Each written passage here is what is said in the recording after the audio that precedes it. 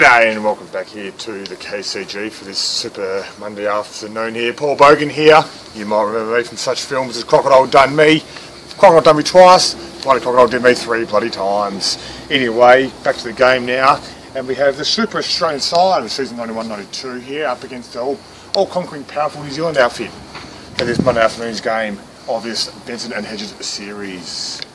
We'll flick over to the two captains now for this all-important meeting. But before we do that, we'll just check the pitch for the pitch report. I'll just grab the key out of my pocket. And as you see, the pitch has been playing very true of late.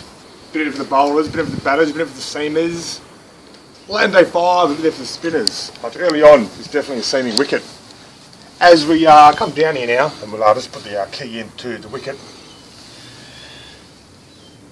You see the this grass layering just around here. That's good for the spinners late in their second innings.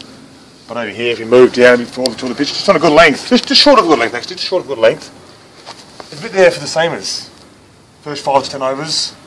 If you can get through that, I'll tell you what, you'll be in for a good day. So all in all here, a bit overcast, but it's going to be a glorious afternoon. We'll get to the captains now, and here we go.